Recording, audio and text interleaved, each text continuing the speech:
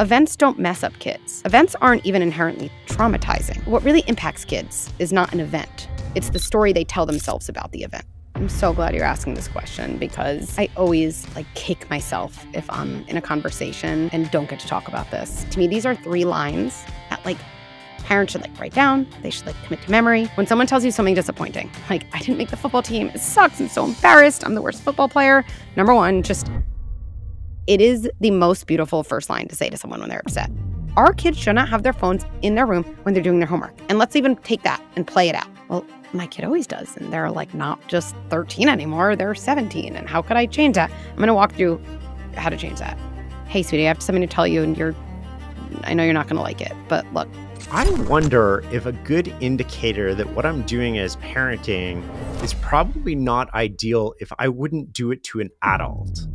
Our number 1 job is to keep our kids safe. And we love our kids so much that we will keep them safe even when they're upset with us. And putting that into practice is messy, but I still think the principle really matters. My number 1 job is not to keep my kid happy.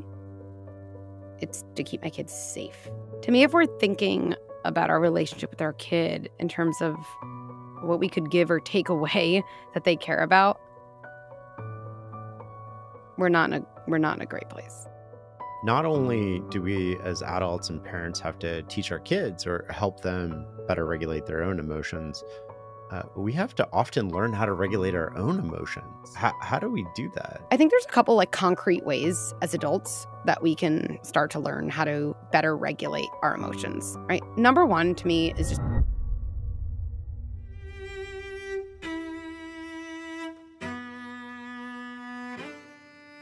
Let's start with a common term that we use as adults, and as adults we use with our kids, but I don't know if I have a really good understanding of it, which is, what is a boundary? Oh, it's like you're starting with my favorite topic. I'm so excited. I can only imagine how good this conversation is going to get if we're starting here. Okay. So here's how I define a boundary, and I define it this way because then it's something I can actually assess and I can know if I'm setting one or not. So to me, a boundary is something we tell someone else we will do, and it requires the other person to do nothing. And so the reason I really, really like that definition is because we can then afterwards say, okay, well, the thing I did I tell someone what I will do? And does it require the other person to do nothing? And almost always we say, no, I actually kind of was asking my kid to clean up, the clothes on their floor, which is something we all have to do. I would say that's a request. We make requests of our kids all the time, but learning to really differentiate a request from a boundary is critical. And it saves us from the frustration and the cycle of my kid doesn't respect my boundary or this person doesn't respect my boundary. And to me, the way I think about boundaries is someone kind of, quote, might not respect my boundary, but if I am setting a boundary that is dependent on what I'm doing and is not at all dependent on what someone else does, then I really retain a lot of power, and I really like that perspective. So what would be an example of a boundary in a relationship that you have with your partner or your spouse and a boundary you might have with a teenager? So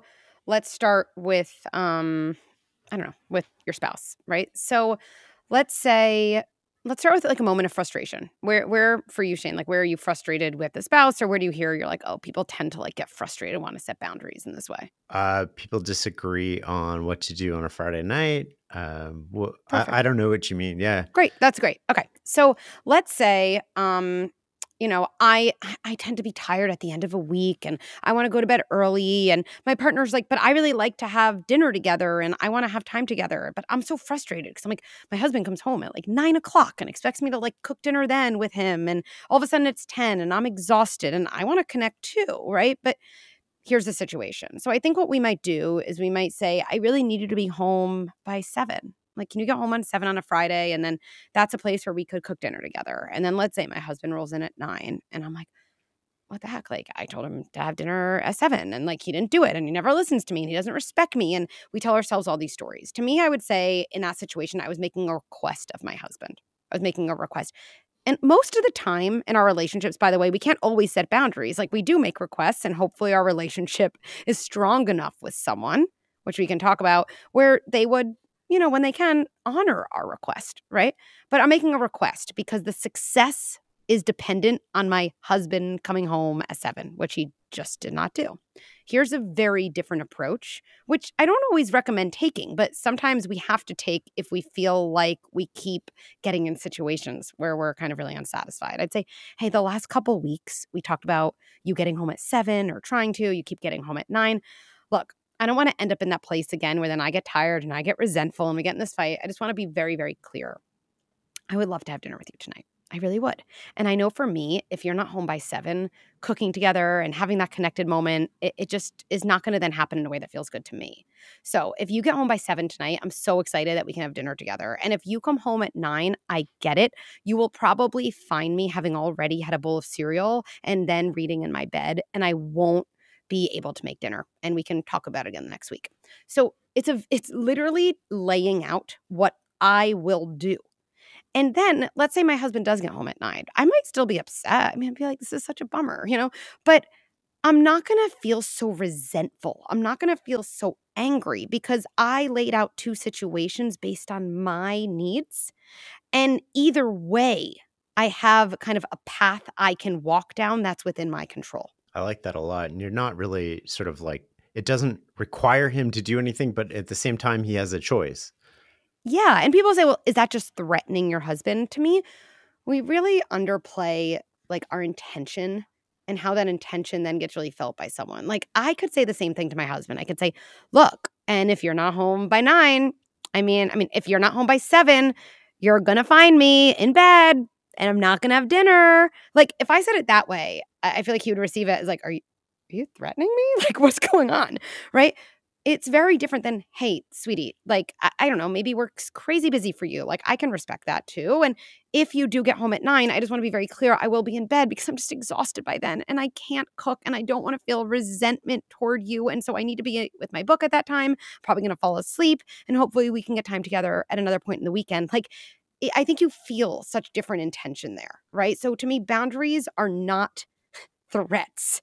They're actually an assertion of your own wants and needs within your relationship. I feel like in that way, a boundary is a way of saying to someone, here's what I need to still feel good in our relationship. I think that's actually another way to think about it, where so many times people worry my boundary is going to threaten my relationship, maybe with my husband, or I tell my mother-in-law, oh, they can't come over a certain day. But boundaries are really a way of saying, this is what I need to continue feeling good in our relationship. And in that way, it's actually a way of inviting someone to maintain closeness with you. I like that. And I really like how you described it. And I want to come back to that after, but I want to hit maybe teens and what would be a good one around screen time, which is something that all parents deal with, I'm sure. Perfect. Love this. Okay. So when we think we're setting a boundary, but we're really making a request, it might sound like this. Hey, you can go on Fortnite for, I don't even like to name the number of minutes because when I do, people will also be like, oh, my kid does more than that. Is that bad? But let's just say X number of minutes, okay? You can play Fortnite for X number of minutes. And after that, I want you to turn it off and come to the kitchen. Okay. Now, if you know video games and I know video games, and if you know phones and I know phones, the idea that your kid is going to be able to stop themselves at a certain time is just probably setting everyone up for failure. It's just you get sucked in. It's not about willpower. It gets you addicted. You're in a game. And either way, still, I'm making a request. The success of what I just said to my kid is dependent on them doing this. If it's so important for me, for my kid to only play Fortnite for X number of minutes, I could say one of 2 things. Hey, I just wanted to be perfectly clear about what will happen after X number of minutes. If you're still playing, and I really don't want to do this, I am going to come in and I am going to take the remote and I am going to turn it off. Like, I don't want to get there. I'm sure you don't either. So maybe we should do that whole thing we talked about where you set a timer 5 minutes before and you actually determine if you have time for another game. So you're not in the middle of it when I turn it off. Or maybe I say, hey, I am going to use a new system. I'm going to use this form of parental controls where your iPad turns off at a certain number of minutes with a 5-minute warning before. And so at the end of that amount of time, it is going to go off. I just wanted to let you know that's going to happen. The success of what I just said is not dependent on my teenager, quote, listening to me.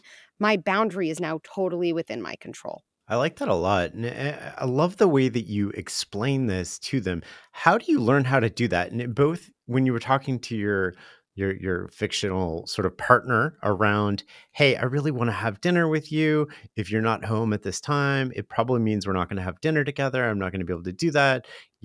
How do you learn how to talk like that if it's not modeled for you as a child? Like, how do you as an adult learn how to communicate in that way? Which, when you say it, that strikes me as so effective. But whenever I want to talk about something like this in my head, it never comes out that good. I love that question, and there's a couple ways I want to answer it. So first of all, to me, inherent in your question actually was like the idea of like learning in general, right? I don't know. We all learn a lot of stuff by the time we're adults that my guess is not inherent to us, right? I mean, most of the things we learn aren't inherent. It's not actually inherent to learn how to swim. Like if you don't learn how to swim, you'll be an adult who can't swim. There's plenty of adults who can't swim. It doesn't just come to you with age. I think actually that's one of the most powerful things I think about is like age does not teach skills, right? People are like, at what point will my kid no longer engage in X behavior? At what age? I'm like, well, what are you doing in these years? Like either in this amount of time or never, depending on what we do, right? So just like you can teach someone to swim or you can teach someone a new language, like we can all learn more effective ways to communicate. And it's just in the realm of things that we often don't think of as a skill. Like for some reason, we think I should either know how to do that or I'm not an effective communicator, but someone else should just get what I'm trying to say instead of thinking, oh, like, how could I learn this? I think there's a lot of practice that's involved. Now, more concretely than that, I think what you're noticing in the way I modeled those two kind of boundary setting situations, first of all, let me just say, like, if you think I would actually say that in the heat of the moment to my kids, like, I wouldn't. Like, my husband's like listening to this, being like, can you please talk to me like that? Because you don't sound that nice. So please, listeners, do not think— He's going to leave a comment on YouTube. like, don't think I do this all the time, okay? But when we are kind of upset with someone or have been frustrated with someone, we have the tendency to approach them in a very adversarial way. And then how we think about someone affects how we communicate to them. So if I was like, my husband doesn't respect me and my husband cares more about work than he does about my relationship, then you know what I'm going to say to him? Hey, if you're not home by 7, just, not going to be waiting for you because I have things to do in my life too, right? Of course, because that's the mindset I'm in. And I think this is such a general point, and I'll share it because I think it's applicable to every life situation, that when you're in conflict with someone, you're in one of two mindsets. And I'm a very visual person, so I'll explain it visually. You're either sitting on one side of the table and you're looking at them as if they're sitting on the other side of the table, kind of how I'm looking at you. And I'm looking at you like you are the problem. The other mindset we can be in is I'm on one side of the table, and let's say, Shane, you're sitting next to me on the same side of the table, and together we are looking at a problem. Mm-hmm. I actually think this is like profound because to me, nobody should ever communicate with anybody until you get yourself in that second mindset. We often think, what are the words? What do I say? What's the script? At the end of the day, the mindset's going to win, right? Or the script won't be effective because you're in an adversarial mindset and the person will feel that, right? And so I think the kind of biggest skill is recognizing what mindset am I in? And I think we have a lot of clues to that. Like even when we start to think about the person we want to talk to, we can even notice the language we're using, right? Like, oh, my husband doesn't respect me. He's always at work. Like he doesn't even care about our relationship. I definitely know what mindset I'm in, right? If I'm in the second mindset, I'd probably be saying like, wow, he's really overloaded at work and, I miss him, right? Maybe I'd say that. I really miss my husband. I wonder if I've ever told him that. That's very much like me and my husband are on the same side of the table and we're kind of looking at the problem of not being as connected as we used to be. It's kind of like, it's now all of a sudden, also I feel different in that mindset. Like I honestly feel sad just saying that to you right now. Like, oh, it stinks. And maybe my husband feels that way. Maybe he's not even aware that he feels that way, but maybe he does. And maybe he's nervous about his job and he feels like he's going to get fired and he thinks he's going to let me down if he does that because he's the breadwinner. I'm making these things up. But when I'm in a me and you against a problem mindset, we communicate completely differently. Same with our teen, right? Like me versus you, and a simple thing could be you never pick up the towel. Like how many times have I told you to pick up a towel? Like you see the towel on the ground, like just pick it up and put it in your bathroom, hang it up, versus, hey, look, we both know towels on the floor. Like we both know that's not where they go. And you're a responsible kid. Like, and I know you have heard what I've said. So there must be something getting in your way of remembering. Like there must be, because I don't think you look at the towel and think I'm going to piss off my mom. Like I really don't think that's happening. So can we figure this out together? Like what would make it easier for you to remember? Like I actually had this with my 12-year-old son recently, and he's like, "Mom, it's so funny. I walk out of my room, I don't even see the towel. Like I don't even see it. Like I guess I drop it and then I don't even see it." And I was like, "Oh, that's really interesting. What do you see?" I just said it. He's like, "I mean, I just see the wall and I see my door." And I was like, "Oh, that actually gives me an idea. I don't know if it gives you the same idea. Like, what would you need to jog your memory?" And he goes, "I mean, I guess I could just like put up a post-it on my door that says, 'Pick up my towel.'" I know it sounds so silly, but like I could cry. And I was like, "That's an amazing idea." Like, and he did it. And he did it. He literally just like wrote it in his whole handwriting because he's 12 and I don't have to do that for him. And he put it on his door. And does he pick it up every time? He does not. Does he pick it up massively more often? Yes. But the only way we get there is by kind of assuming good intent, being on the same team. And together we were kind of looking at this towel on the floor problem versus me looking at my son kind of like he's an asshole who is the problem. Yeah, it's kind of like you're not doing what I want, therefore we're in this adversarial situation. But I don't see what's going on inside you, right? I don't see, the partner at work who's worried about their job, because these are all things that are sort of inside somebody that aren't communicated. And for kids and teens especially, I would imagine they're going through so much already in life, with school, with friends, with their body changes. And we don't see any of that. We're just like, why can't you pick up a towel? Like, what's wrong with you? But That's there's right. nothing wrong with them, right? Yeah. And, I think there's so much more there too. Like, my son probably doesn't care about his towel on the floor. And I don't know, is something so bad going to happen if his towel's on the floor? It's probably not. Like, I don't think the world's going to end. I don't think his, room is going to be ruined. It just is my preference. And so really we're saying, well, why would my kid start caring about something he doesn't care about? And his mom does care about. And that actually has everything to do with just kind of the strength of our relationship in that moment. And, it's kind of why any of us do things we don't want to do, but other people Hmm. care about, is because we just feel close to them and like we like, you know, taking care of their needs sometimes. Right. And so much of that and approaching a teen in that, like, hey, I respect you. Like, here's the situation. Let's think through it together. That's the only way you're going to get to a productive solution anyway, because teenagers inherently, they don't care about their towel on the floor. They don't care about their messy room. They don't care about, being on their phones longer than we want them to be. And so the status of our relationship with our kids and our partner, it's really core to like everything. Parenting teens is tricky. What are the indications that you have a really strong relationship with your teen?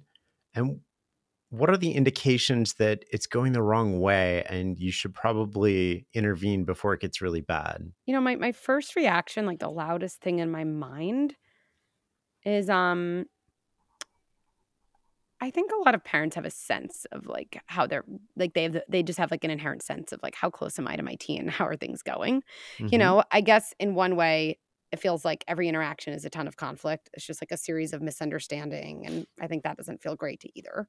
I guess in the middle is like, well, we don't have any overt conflict, but like do we talk about things? Like, do I know about the things that are going on in their life? Would they come to me if they were struggling? Would they come to me if they were struggling with something that they worry could, quote, "get them in trouble," right? Mm. Um, I think a lot about attachment in relationships, right? Not attachment parenting, but the idea that how kids connect to their caregivers, their parents, really forms the foundation for a lot of different things in their life, for how they're able to regulate emotions, for how they think about themselves, for how they build confidence and resilience, actually the model they take into adulthood about what a healthy relationship is, right? For so many things.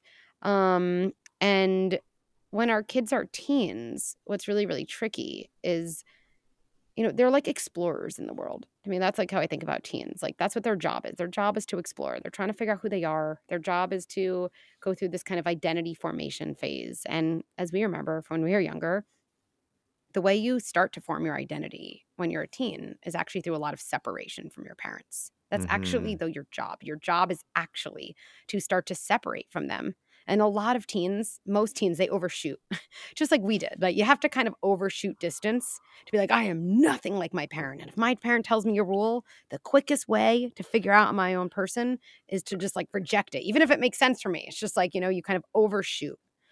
But if I go back to the idea of like teens being explorers, because they try out so many things. They kind of need to explore away from their home country, right?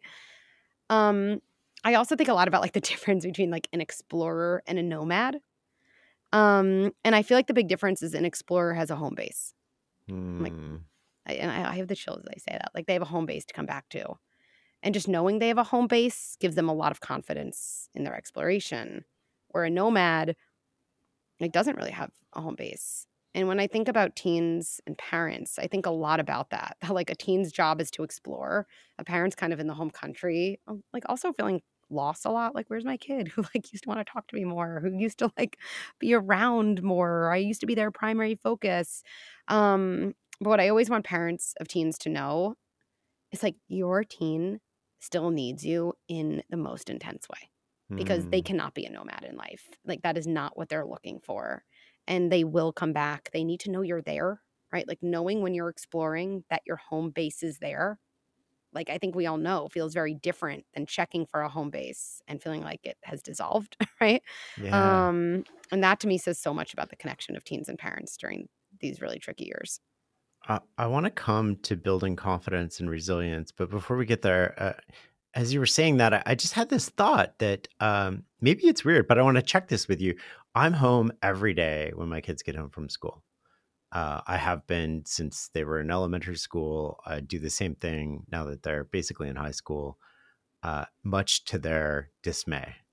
Right? This is like, and you were talking and you were like, they have to be away from their parents. They have to get this time away. And so when they come home from school, it's like, I'm there. And is that a good thing or a bad thing? Or like, how do you think about that? I mean, I don't think it's a good thing or a bad thing. First of all, they're away from you. They're in school. They have their whole world, you know?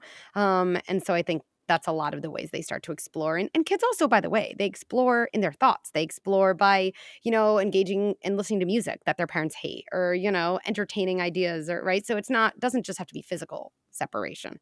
I feel mixed about a parent who's always there. First of all, parents who are like, I'm at work, I'm not there. Am I messing up my kids? No. I frankly, I'm often at my office, when my kids come home. So there's not one Yeah. right way. To me, what I worry I'm matters doing the opposite, right? Like I'm setting no, these unrealistic expectations of like parenting where it's like I'm there all the time after school and it doesn't seem like I'm working because I'm there. I would not stoke the worry that you're messing up your kids by being around. I do not think that's it. I think it's a dance, and I think about this a lot with my own childhood, and I've talked about this a lot with my mom, because we mom in very different ways. Like, I do now and she did then. She was always there. Like, I feel like she was someone who was always there, right? And like down to I remember days in like middle school or high school, even when I was older, I was like, oh, I forgot the lunch I wanted at home. And she'd be like, I am driving it to you right now. Like it was just always there. And one of the things we reflected on a lot together, and it actually kind of relates to confidence, so we can bring it all together as always happens, is I feel like I could have benefited a little more from like mom's not available right now. Hmm. Like and kind of like and I know like not having my lunch is just one example. It's a tiny example, but even that small example, like I know I would have been like, oh, I guess I have to go to the cafeteria and I guess I have to like find something. Or I don't know, maybe I would have remembered to like pack it the next day, like in even, bigger way because I don't want to have that happen again.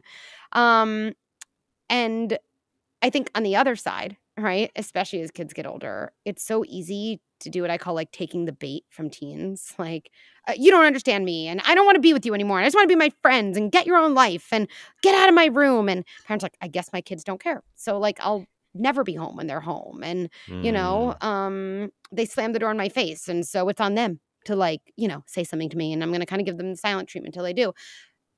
Both extremes, I think, can like any extremes can like hold kids back, and I think we want to give kids at every age room to like be on their own and kind of the Hmm. trust in that.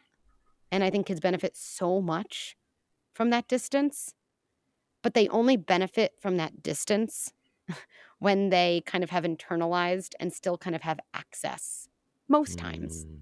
to that kind of secure base. So I'm not trying to get out of the question, but I really do think it's this dance. Because like if I think about my own childhood and I think about like I feel like my secure base is with me all the time. And as I got older, it was like, well, is that me? Was that my parents? Like I think it took me longer to trust myself, even now amidst uncertainty and struggle. it's still something I work on with myself because I feel like I did almost have this, system so close all the time that I probably didn't learn to like trust myself, that I could really figure things out and get through things in a way that, could have been really helpful to me. So that leads naturally into sort of confidence and Mhm. specifically resiliency. What can we do as parents of teenagers um, to build that resiliency? I mean, obviously, giving our kids room to fail and opportunities to struggle. Aside from that, what is it that we can do? And like, are there specific things that we can do that you're like, oh, this is a great way to let your 14 or 15-year-old fail or struggle or I mean, I think they're kind of very, very related concepts, confidence and resilience. But I'll start with kind of framing up confidence because I think the way I think about it is a little different. And again, if we're ever trying to build a trait, I think we have to be like so clear about what the trait is, or else we're going to be building something in a direction that might not be so productive. well, So to let's me, define them both then, yeah. confidence and resiliency. Yeah. So to me, confidence, I think people think about confidence as like feeling good about yourself. And like I think that could not be further from what confidence is. To me, confidence is self-trust, which Hmm. I think is very different from feeling good about yourself. And in a related way, I think often like confidence isn't feeling like the best at something. It's feeling like it's okay to be you when you're not the best at something. And it's like trusting yourself in those moments. So like I said to you earlier, I don't like to have ideas without actionable strategies because I can't operate that way. So let's like play out some situations, right? And I think this will drive it home. So your kid comes home and they're like, I'm the only one of my friends who didn't make the football team. I'm not making this up, right? I'm the only one of my friends. It's so embarrassing. I'm the only one who didn't make the football team. And I think we think that like what we need to say to our kid there or what they're looking for, or even like, I want to build my kids' confidence. They seem so not confident now because they're like, I'm the only one who didn't make it. I stink. And like, is, well, like, you're the only one who made varsity basketball. They all made JV. And like, you're the only one who was on varsity basketball, or like, you're in honors math. And, we like say these things like that. And if we think about confidence as self-trust, then if we break down that situation, a kid is coming to us saying, I feel sad and disappointed. Mm. And we're saying to them, no, you don't. Really. Right. And I'm an imagery person, as you can see. So to me, this idea of like the feelings bench really, really like brings this to life and gets really concrete and palpable for parents to use then in their homes. So our kids, are feeling down like they often do. They didn't get a good grade in a test, or someone broke up with them, or now their friend's dating the person that they liked, or they didn't make the football team, or, they're jealous of their brother who's, always doing XYZ and they can't, whatever it is. And to me, the image I want parents to think about is like, my kid in life is like in a garden that's full of benches. That's like life, okay, in this metaphor. And in this moment, they're sitting on the bench of, and I don't know, maybe this is the bench of I didn't make the football team. Or maybe if Hmm. we generalize, it's the bench of something didn't go my way, or I'm disappointed, or I'm embarrassed. Probably all of those things come up. They're sitting on that bench. And as parents, we often have two urges. One is one I named. We kind of tell them their bench isn't their bench, right? Mm. Or we like see a sunnier bench in the garden. It's like the bench of, well, you made varsity basketball. And we're like, just come with me, right? Just come with me to that bench because it's sunnier. But that does a couple very unintended things to kids.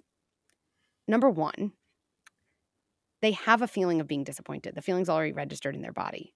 And when kids are young, they're actually just learning about their feelings. They're like, am I allowed to have certain feelings? How do I cope with certain feelings? And a lot of how they learn that is through their relationship with us. And then they actually take those lessons into adulthood. And so when our kids feeling disappointed, one of the things they learn when we kind of tell them their bench isn't their bench, or tell them they should be on some other bench, is like, oh, I guess I'm not supposed to feel disappointed. And they also learn this feeling that feels very overwhelming to me, like, is actually very overwhelming to my parent. Like, they don't even want me to feel this way. I guess it's dangerous. Like, I guess I shouldn't feel that way. Now, I don't think either of us know any adult in life who's gotten rid of disappointment. Like, you're going to feel disappointed when you lose a job. You're going to feel disappointed when someone breaks up with you. When you're going to feel disappointed when your flight has a delay, right? And how you cope with those things doesn't start in adulthood. How you cope with those things comes from your history of how you learned to cope with those things in your earliest years when you were wiring circuitry around your emotions in your body. And so the reason so many adults have so many difficulties regulating their emotions when they're older actually comes from these early years. So if we go back to what is far superior, right? Or not far superior, that feels judgmental. If we go back to what I would encourage a parent to do, not only to build coping skills and resilience, but also confidence, okay? Is I think about 3 lines, and I'm going to be super concrete. To me, these are 3 lines that like parents should like write down. They should like commit to memory. They should also use with their partners because they're just good relationship lines. When someone tells you something disappointing, like I didn't make the football team, it sucks. I'm so embarrassed. I'm the worst football player. Number 1, just I am so glad you're talking to me about this. Like it is the most beautiful first line to say to someone when they're upset because what you're deeply saying to them and how they receive it is like, I am interested in the part of you who's feeling this way. The part of you who's feeling this way is connectable to me. Like, I want to hear more about it. I will attach to this part of you. And when you tell that to someone, they're automatically willing to tell you more because it's like an opening of a door. Like, I imagine if someone went to a boss and they were like, I really feel like I deserve a promotion. If the boss is like, I'm so glad you're talking to me about this. Like, even if the boss says no, like, you're going to be like, wow, that was a great conversation, you know? So, and when you're doing that, what I want parents to imagine is like you're just sitting on the bench next to your kid. That's literally what you're doing. You're just sitting down.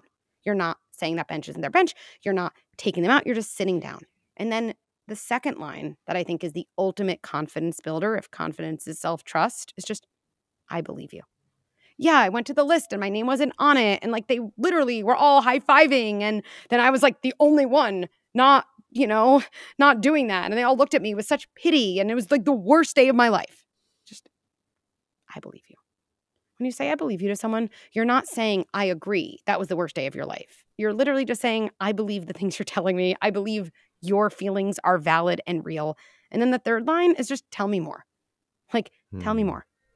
And I think often with parents, they'll say like, okay, and then what? And then what? and I love this question. And I'm such like a fixer too. But like, and then nothing. And then you have literally crushed parenting that moment. You should be like, I'm done for the rest of the day. I'm going to eat bonbons and watch some Netflix. And you massively built your kids' confidence because if we think about kids when they're older, you want kids when they're feeling tricky things to be like, yeah, I really do feel this way. I really am upset that my partner said that thing to me. I really am disappointed that I didn't get that job, right? I really am angry that I was promised, a raise and didn't get it, right? Learning that you can trust your emotions actually is the core of how you regulate your emotions and how you make good decisions because you can use your energy around, okay, what do I do next? Instead of all the energy of like trying to figure out what's going on inside you. And so to me, that's really what confidence is. And because if someone can feel like their parents are able to tolerate their disappointment, then what the kid really learns is like, I can still be me when I'm disappointed. I'm still like a valuable person. This feeling clearly is like an acceptable part of me. It's not all of me. I don't have to fight to get rid of it. That's really how we build confidence. One common thing that I see with my kids, and I'm sure other kids, and it drives me insane. There's like a few triggers I have, and one of them is laziness.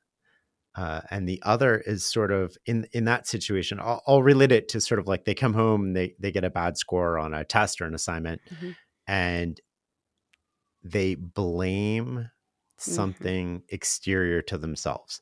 The teacher didn't communicate clearly.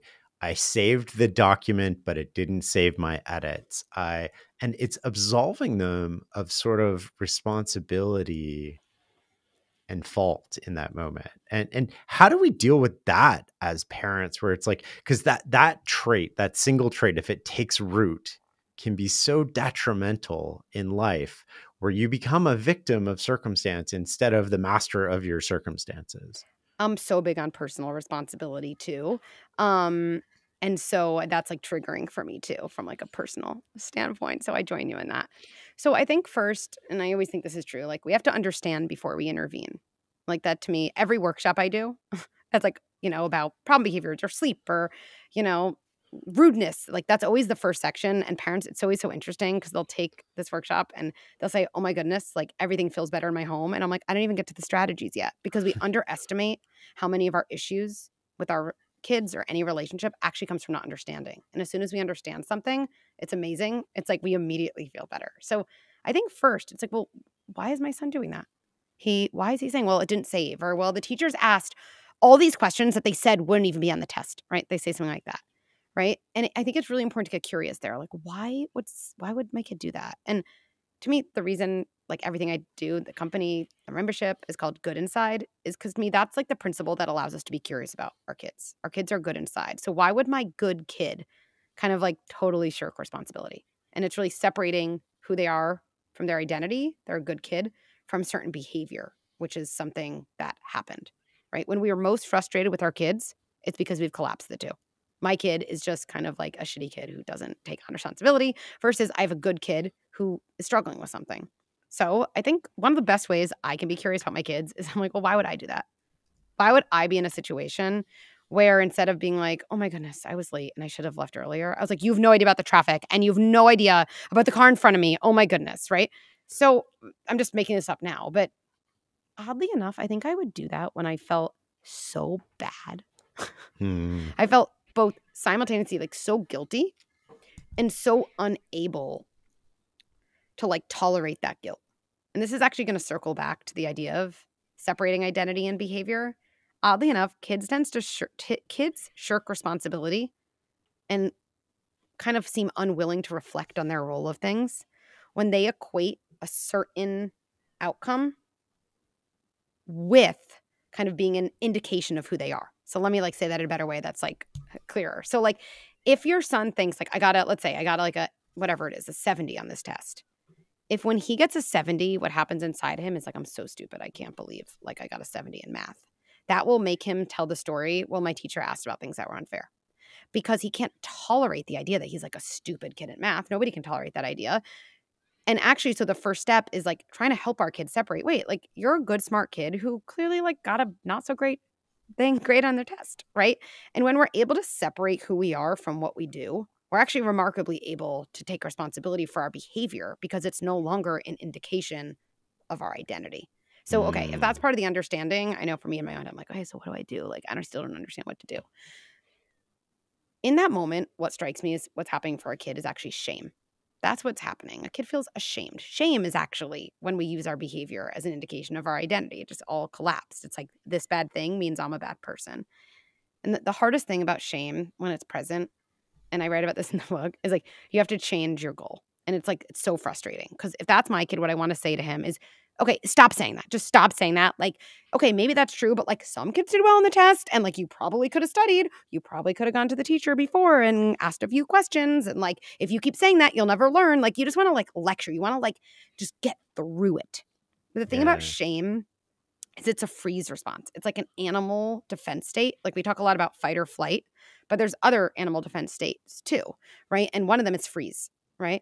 And so if someone's frozen, you can't like get them out of that until it's started to thaw a little bit.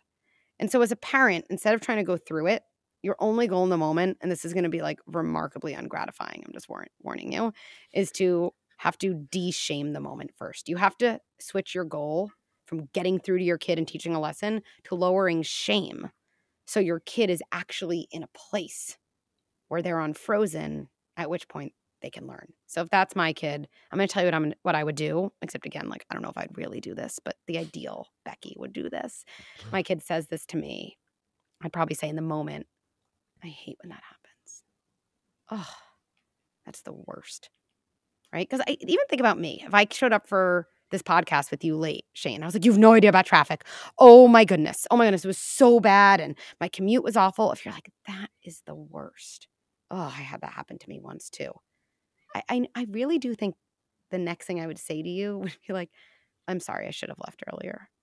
Where if you're like, I mean, Becky, look, like we only have a little bit of time and like maybe it was traffic, but like you really could have just, I don't know, left your apartment earlier and gotten to the studio. I know what I'd say back is like, he doesn't even understand traffic. The traffic was so bad.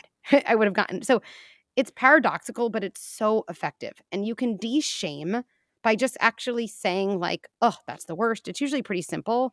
Or to me, like one of the most beautiful strategies, it's hard to even call it a strategy. It's just, I call it like, did I tell you about the time? But it's just like leveling with your kid about a story from your own childhood that was just like that. Oh, that makes me think about when I was in 7th grade. It's not the same, but like I remember the science test. I was like, what? This question's on and this question's on. And you can kind of watch. I'm going to kind of like do a little trick here. And part of me was like, I guess I could have studied that. But the teacher never told me. And the teacher never even told me. And so, something like that happened to me too.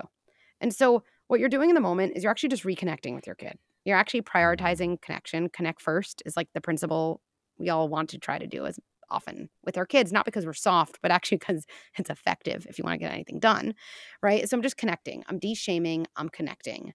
And once I form that connection with my kid and they've kind of unfrozen a little bit, I can then enter into like a different conversation, but it just has to happen later than we want it to. One of the things I wanted to come back to outside of the world of teens and maybe inside the adult world here is you said earlier, how we think about someone affects how we communicate with them.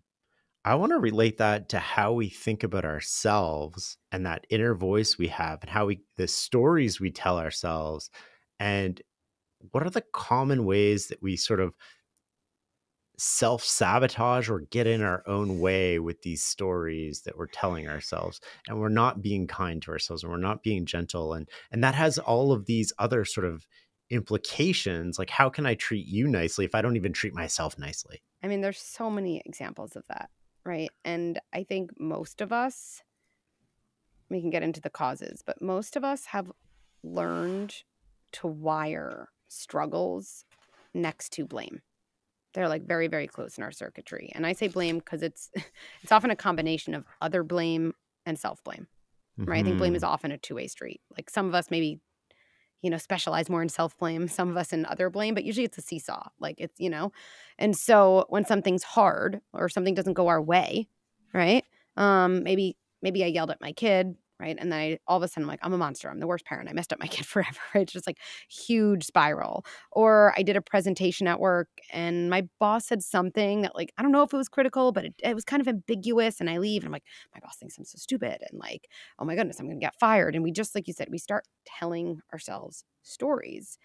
And then those stories like start to influence, of course, they influence how we feel. They influence then the next action we take that usually is just kind of further reifying that story or really that interpretation. And we can really get off to the races, right? And another image I want to share, right? Because I think this is really one of my favorites and it really illustrates what we're talking about. Is like if you picture yourself as the driver of a car, we all have multiple passengers in our car. Right. So like some of us have imposter syndrome as like a very, very noisy passenger.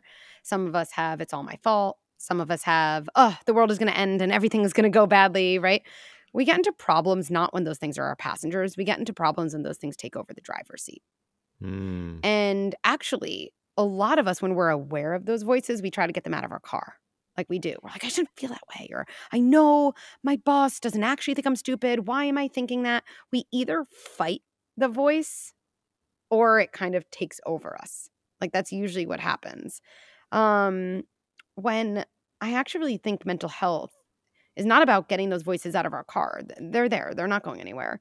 But actually just like talking to them when they're in the passenger seat to ensure that they don't take over the driver's seat, right? So, for example, in that first of yelling at my kids, I may be like, oh, there's the I messed up my kid forever again voice. Hey, it's unfortunate, but you do tend to come up whenever I make a little mistake with my kid. And like, okay, I'm just going to come back to today. Like it is 2024 and, I don't really know what the next 80 years, kind of hold, but I'm pretty sure what I did today did not, mess up my kids forever. And I know you'll say that again to me, but I'm just going to kind of keep you in the backseat, right? Or, okay, I don't even feel great about my presentation and my boss did do this, but there's that my boss hates me voice. And it's true. Whenever I even doubt myself a little bit, I do tend to also think that my boss is about to fire me, right? And all of a sudden now I'm actually in a relationship with these stories, right? Or with these parts, I would call them these parts.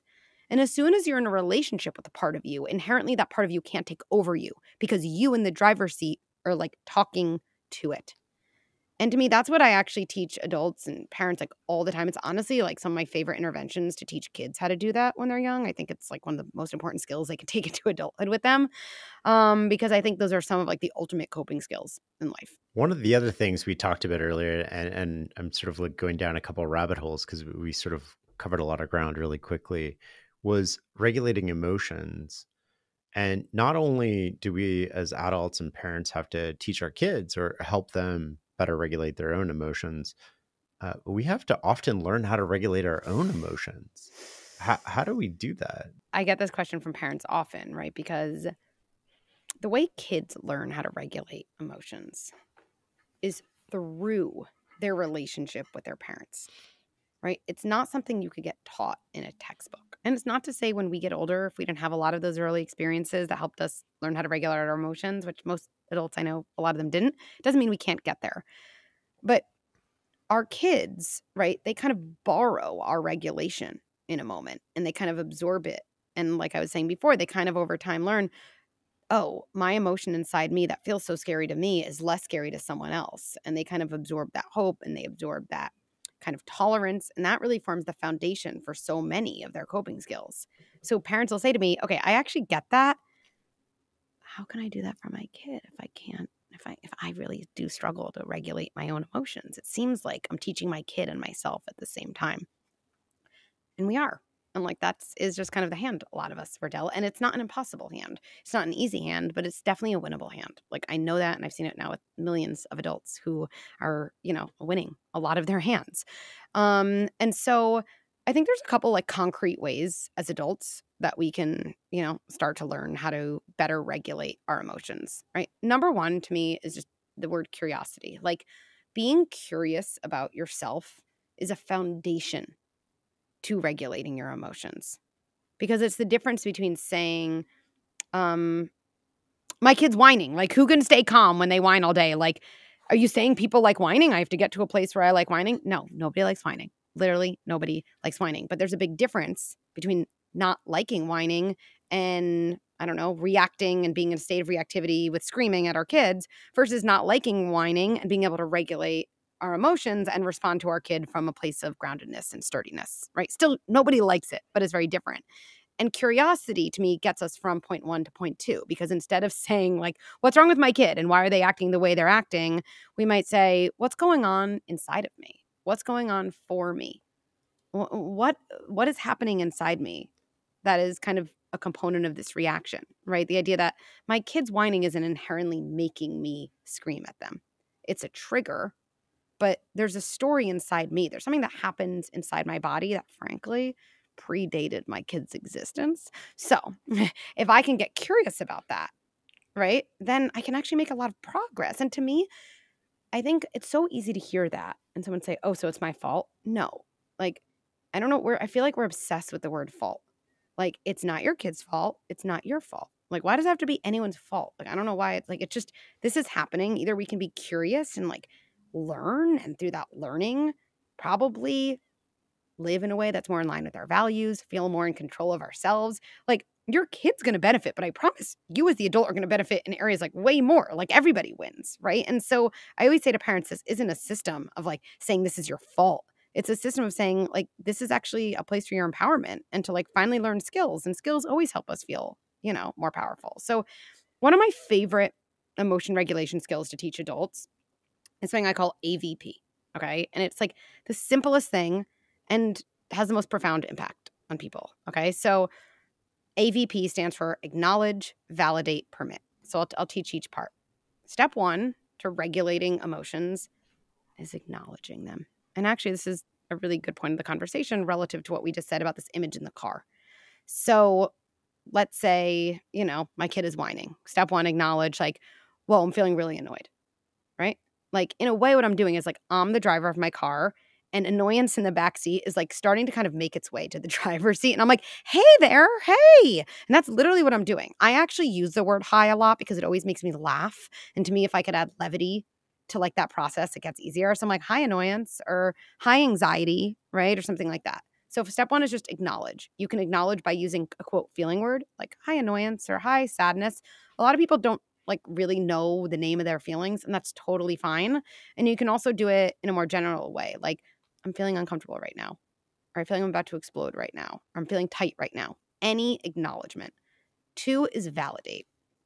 And to me, the best way that our body, I think, likes to be validated, I don't know why, is the term makes sense. I think there's something where feelings feel like accepted by logic in our body when we use that term. I don't know. I haven't asked, but I think that's what's happening. So I'd be saying, I'm really, really annoyed right now. Or, when my kid was whining, and I'd say to myself, well, that makes sense. Like, whining is pretty annoying. It makes sense that I feel that way. That is a hugely helpful phrase in regulating our emotions, because the reasons our emotions get unregulated, right, is that they are exploding out of our body in our behaviors. They literally, if you think about these moments of reactivity, when I yell, or right, the emotion is like coming out of my body and like through my mouth, right? It's kind of like a volcano, right? The opposite of that isn't suppressing emotions, because you just can't beat them. So it's always, an unwinnable, endeavor. But we're kind of saying when you regulate an emotion, like, it's okay to live inside your body. Like, it can just live there. It doesn't have to explode out of you. It can live inside there. Like, it has a place. It has a home. So if you think about those 2 steps already, like, first I'm saying hi to it. Like, if you're saying hi to someone at a party, like, maybe you don't love them, but you're probably like okay with them being there because you said hi. And then you're feeling like it kind of makes sense that you're here. And then P is permit, which actually just involves saying to yourself, I give myself full permission to be feeling this way. Right? So another example of going through an AVP would be like, I'm feeling really anxious right now. I'm really, really worked up. And, well, that makes sense. Like, I am managing my kids' soccer schedules, and, I'm thinking about what they need for dinner, and I didn't respond to that email, and I think tomorrow's going to be a snow day, and then my kids are going to have canceled school. And P, permit, right? I give myself permission to be feeling this way. And I think a kicker at the end is just adding the phrase, and I can cope with it. And I can cope with it.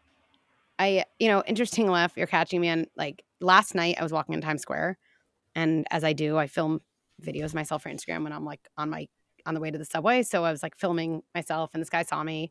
He's this 28-year-old guy. He stopped me. He goes, I'm a 28-year-old man. I'm unmarried, and I don't have kids.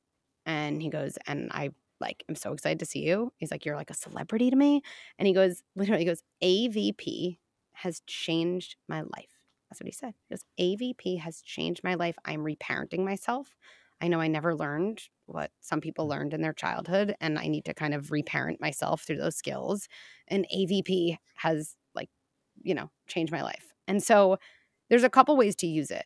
If regulating your emotions is new for you, you can't expect yourself to start to regulate your emotions when you're in your most heightened emotions.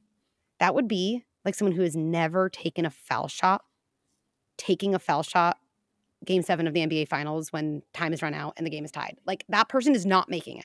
You take foul shots in practice, low stakes. And so the way I tell people to practice AVP is literally going to their phone right now, setting a random time that they tend to be alone, right? Not in the midst of things, and just literally making a daily reminder that says AVP. And when it goes off, you just stop and you say to yourself, what am I feeling right now? And it can be like, I'm not feeling much. I don't know. Well, that makes sense because this is a new thing for me to check in with my emotions. So it makes sense that I'm not sure. Permission, I'm giving myself full permission to not know how I'm feeling. Like, there's no way to get it wrong. That's what I'm saying. Like, and I promise you, after a week or two, not only will you start to recognize more things, but already that skill, that coping skill, will start to appear not in 10 out of 10 emotional situations. It will not. It's not magic. But like in maybe 2, 3 out of 10s. And I think that's like one concrete thing like all adults can do to start making progress. Was earlier AVP in action when we said, I'm glad you're telling me about this. I believe you. Tell me more. That sounds like AVP. Oh my goodness. I've never thought about that. But I'm so glad telling me about this is basically like acknowledging and like, yeah, like I believe you is like another ultimate form of validation. And actually, what's so interesting? This is crazy. My brain is firing in a million directions. Someone told me with AVP, they're like, I don't like to say makes sense. I'm going to cry. This woman said, I just say to myself, I believe myself. I really do feel this way. So yeah. And then permission, like tell me more is permission. It's permission to feel, it's permission to keep going. Yes, I guess that is very profound. It will leave me with a lot to think about. I've never made that connection. Thank you. When we have an emotional outburst, we tend to react without reasoning. We say things that, sometimes we can't unsay. We do things that, are the best version of ourselves would not have us be doing. And we all do this. And this is natural and normal. And I think it's part of being human. And how do we repair with our kids or our partner after this happens? Okay, we've had this outburst, or we had this fight or this argument. We're not feeling good about it, but we really don't know what to do now. How do we get back to a good place? I'm so glad you're asking this question because I always like kick myself if I'm in a conversation and don't get to talk about this because it's the ultimate, right? Like to me, repair is literally the number one relationship strategy everyone should get good at, whether you're in a partnership, your relationships at work, and definitely your relationship with your kid. And I want to go through this in a way, it's literally going to come full circle to confidence, to behavior versus identity, as everything, because I really think of myself as like a first principles thinker. It always comes back to the same few things. So every single person, definitely me included, messes up. Like I yell at my kids, and it's not something I'm just saying like, oh, that's nice. She's saying this. Like, of course I yell at my kid. Like I'd be offended that you didn't think I yelled at my kid. Like my kids, first of all, do not have Dr. Becky as a parent. And I would not wish Dr. Becky on any child. I really wouldn't as a parent. Like it's just not, it's not human. It's not the way you can learn about how relationships work, right? If our relationship with our kids becomes the model they kind of take into adulthood and how they think about relationships. Shane, I don't think you and I want our kids going to look for a partner who's like, who is perfectly attuned to my emotions all the time, who always gets it right. They will be very disappointed. Nobody is like that. So everybody messes up. And when I say repair is the number one relationship strategy, it's because there's very few things that can have as much positive impact on repair. Okay. And what I always like to think about there is, okay, so if repair is one of the most powerful relationship strategies, and I'm supposed to get good at repair, well, you can't repair if you don't mess up. You literally can't. And so really, okay, and I'll go through how to repair. After I yell at my kid, I really do say this to myself because I used to be pretty bad at repairing until I like understood really the power of it. I'm like, oh, I messed up. And especially with this like Dr. Becky stuff, I'm like, what would people think if like, right, like I was yelling at my kids. And I was like, wait, I'm getting good at repair. That's like my goal. So I messed up. Step one, check, like crushed it. I messed up. I already did step one. Everyone says the first step is the hardest step. Okay, well, first step is messing up. We did that. Second step is repair. Like you're 50% of the way there. So I want to take this whole idea and like turn on its head. Repair is so important. So I want to explain why repair is so important, especially for kids, and then get into the concrete way to do it. So I just yelled at my kid. And now usually in my house, after I yell at my kid, like we're separated. Like after I really scream, like my kid's in his room, let's say my son's in his room. And let's say it's about screen time. I'm like, I told you to get off, the video game. And like, you never listen. And you take advantage of me. And like you said, and I don't know if I can trust you. And, and he's like, you don't understand me. And I was just with my friends and you embarrass me. And I'm like, you've seen nothing yet. Okay. And then he's in his room. He's like slammed his door and like I'm in the kitchen, right? So what happens next, right? That moment already happened. Do I wish it didn't happen? Yeah, I do, right? But it already happened. So what goes on for a kid after a moment that feels really bad with a parent before repair has happened? So my son is now in his room. He's overwhelmed and from like a somatic physical perspective, right? He's like agitated. He's obviously on edge. I am too. And he's even younger. He's helpless. And right, our kids are oriented by attachment with us. Attachment's the primary evolutionary mechanism for kids. They need us. They literally need us to survive.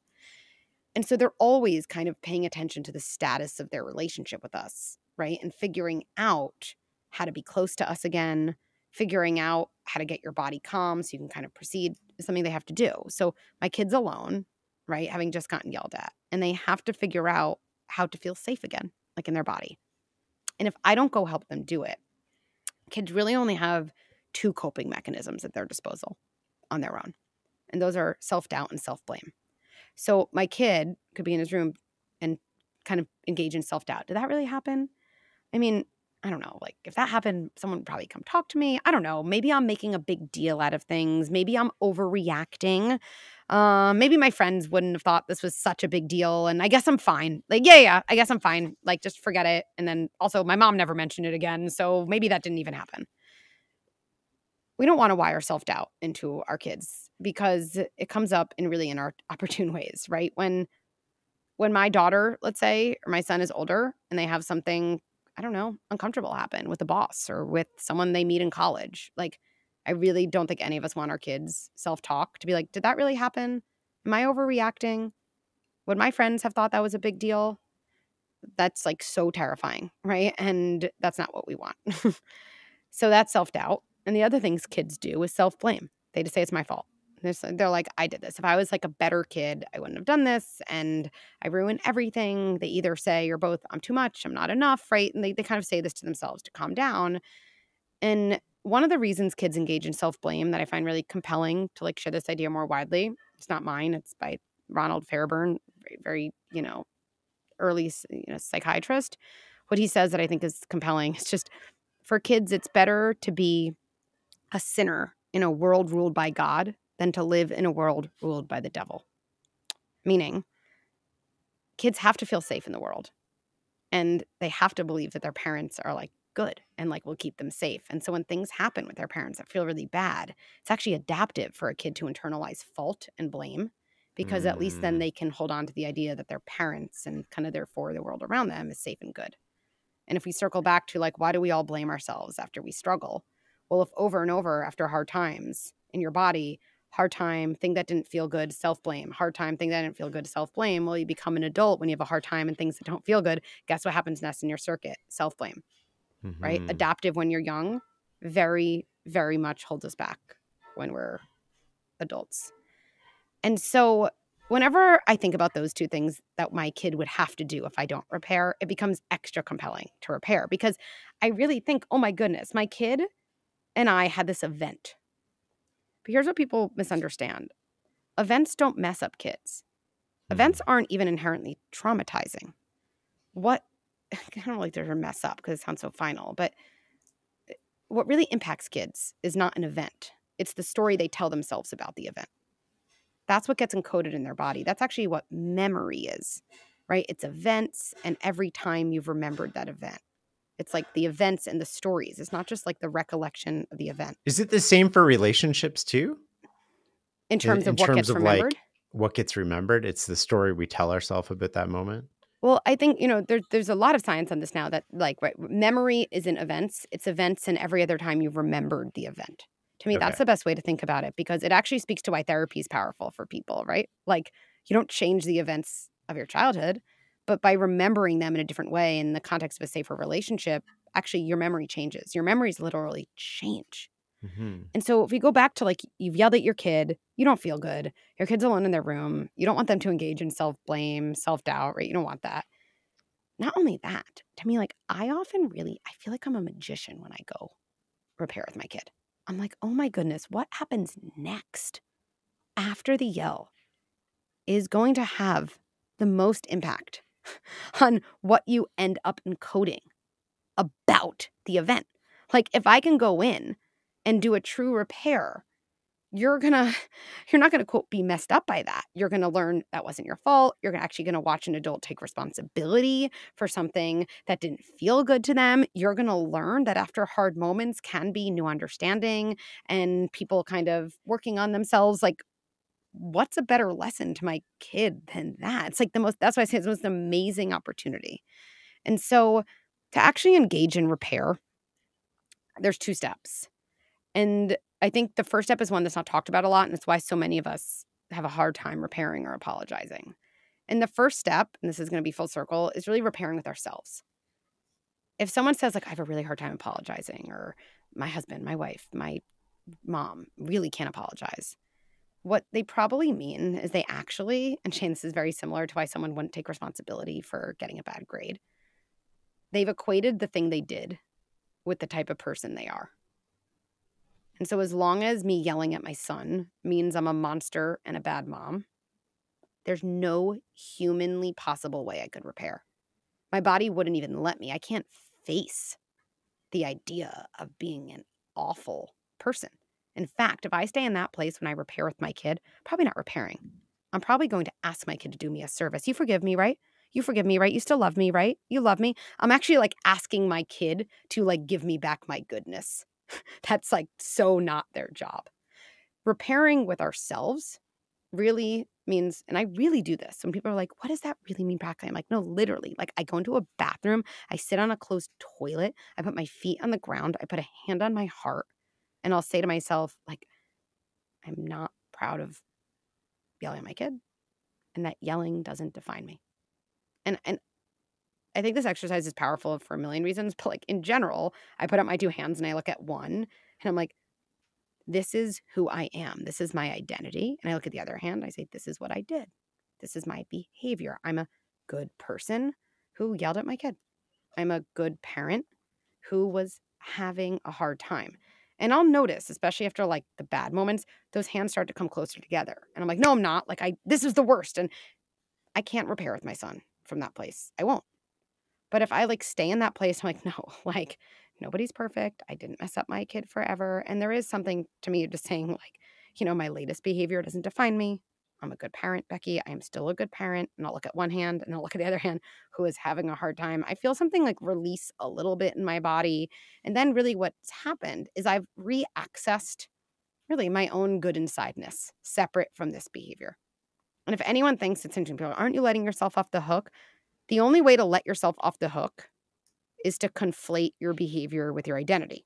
Because as long as you're in a place of self-blame, it's actually a very like egotistical place and you're kind of like descending into this abyss. You can't reflect, you can't change, you can't wonder, what coping skills do I need? What do I need to do differently the next time? It doesn't make an excuse, but what was going on in my day that left me so fried and, overwhelmed? And how could I change that next time? The only way you can reflect and learn is by repairing with yourself. That's like, if you want to, Yeah, it's sort of basically you're saying, I'm not going to be defined by this behavior. I'm not going to let that define who I am, even though they can both be true, right? I did this thing. I don't want to be the person who does that type of thing. And yet I did it. And yet it doesn't have to define who I am or my future. That's exactly right. And then you've kind of like, I do think about that. You've like re-accessed this thing inside you. Like, I'm still like, I haven't lost that good insideness. Now I don't need my kid to find it for me. Now I don't need them to validate it. That's, not the point of a repair. That is the opposite. And now I can actually go and do a true repair with my kid. And to me, a repair, I don't think there's an exact formula, but like to some degree, you name what happened, you take responsibility, and you state what you would do differently the next time. And I think especially I think all those components are pretty important. So I might say, hey, I'm thinking about yelling at you when you were, playing video games earlier. The reason I want to name it specifically, again, is I always think that kids have the tendency to self-doubt just to, again, make themselves feel better. And I always want my kids to go into adulthood being like, the things I see and the things I notice really are true. And so I think just like validating that when I yelled at you when you were playing video games is a way of my son of being like, okay, I didn't make that up. Like that did happen. I'm really sorry. And to me, this line matters and it's controversial. So I want to talk about it with you. It's never your fault when I yell. I'm really working on managing my own frustration, even my system around how you do video games, because it is important you end at the time we said. And there's definitely a smoother way around that. And even when you don't, like, it's my job to approach that in a calmer way. And that's, and then I think a couple things can happen. Depends on your kid's age too, but most of the time kids will look at you and they'll say like, whatever, or they'll say, can I have my snack now? Or you're so weird if it's new, they'll say something like that. And I think it's easy to walk out of the room being like, oh my goodness, like I just like did such major internal work to make that happen. And my kid didn't even care. They cared. Do not take the bait, especially if it's new. It's a lot for them to process, to be treated like someone who's deserving of a repair. And whenever any of us are kind of experiencing something emotional, a lot of us kind of push people away to like have enough distance to like try to like retake it in our own time. And so I know with 100% conviction that it will make a difference to your kid, even if they don't gratify you by saying something back that's kind in the moment. Is it different, or where is it different when it comes to repairing with a partner or spouse? Great question. I think it's both different and it feels totally different. And we all, me included, can get into such a state of willfulness instead of willingness, with our partners. I think it's the same thing. It's like you're taking responsibility for what you did. You're owning your side of the equation. I think a lot of us, let's say you yell at your partner, it's easy to be like, well, if you didn't do this thing, or, if you had said this instead, I wouldn't have reacted that way, right? But at the end of the day, we own our reactions and we're responsible for, you know, Well, how we cope with this things. is maybe it's embarrassing, but Hmm. this is something I really struggle with sometimes in particular moments when somebody tells me how they're feeling, Hmm. and the implication is that I did something that's caused them to feel that way.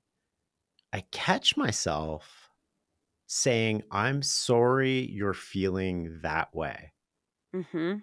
That doesn't seem like a good way to respond or lead Did to your partner want me to help you with this? No, I'm yeah. just joking. Well, No, I think it's it's so sort of brave like, to bring because this it's up. like I'm insulating myself from any Yes. accountability, but in some Yes. cases I might not agree with it, right? So this is where my mind goes, where it's like, well, I don't agree that you should feel that way, perhaps, or I don't agree that I did anything that caused that. How do I acknowledge and validate and repair yeah, what's a better way to respond in all of It's so let's just like go further into that. So, because you said like, what you said I thought was compelling. Like, I don't agree. Is that the word you use? Like, I don't really yeah. agree. So, is there a situation that we could delve into with a little more detail? Well, if somebody's like, "You did this thing and it made me angry," well, I can, in my mind, I can be like, I don't agree that you should be angry, or I don't agree that you should be feeling that way." It's sort of like I catch myself thinking. And when I catch myself thinking that, the words that sometimes come out of my mouth is, "I'm sorry you're feeling that way," which means I get to walk away without acknowledging that I have any contribution to this. And I'm not really, I'm sort of validating your feelings, but not quite validating your feelings at the same time. And it's that dance between like, I don't want to, uh, in some cases, like, I just don't think I did anything that would warrant that. And so, like, I don't want to apologize for something when I didn't really do anything. What do Yeah. I do in the am This I is such a crazy? Is No, like you're 0% crazy, and so much of this resonates with me too, and I can get like this too. So there's a couple things that you said that I think we need to like, not like break down, but like poke around. That's what I would yeah. say. So, first of all, most of us when we're married, like, right, or partnered, whatever we are, like the way we react to our spouse when they bring us up something they're feeling is we get very like kind of egocentric. I do this too, where it's like, well, I wouldn't feel that way. Like, right? And I think most fights partners get in are kind of they're both saying to the other person, "Why can't you be more like me?" And then it's like, "Well, Right. why can't you be more like me? Why can't you be more like me?" Right? We all find our partners inherently. We're attracted to them because of all the ways they're kind of different from us. And then over time, we become a little bit repelled by those exact same things. That's like marriage, right? And so those different um those differences, I think, are at the core, right? And so I actually think this relates to that feeling bench a lot, right? So your partner is coming to you essentially saying, I don't know, I'm going to make up a situation. Tell me if like it's close enough. Like you didn't text me and tell me that you weren't going to stop at the store. And like I'm really mad because I would have then gone by myself. I don't know. Is that close enough? Or you didn't text me for 2 days, and I thought you would text me in between, or, like you were Great. traveling You didn't text and me for 2 days when you were traveling. Like you didn't even reach out to see how the last 2 days were going. Like I'm really mad. Right? yeah. Okay, great. So I know this sounds silly, but I think we should really slow this down because what your partner is saying is what your partner's not saying is a couple things. They're not saying you did anything so abhorrent.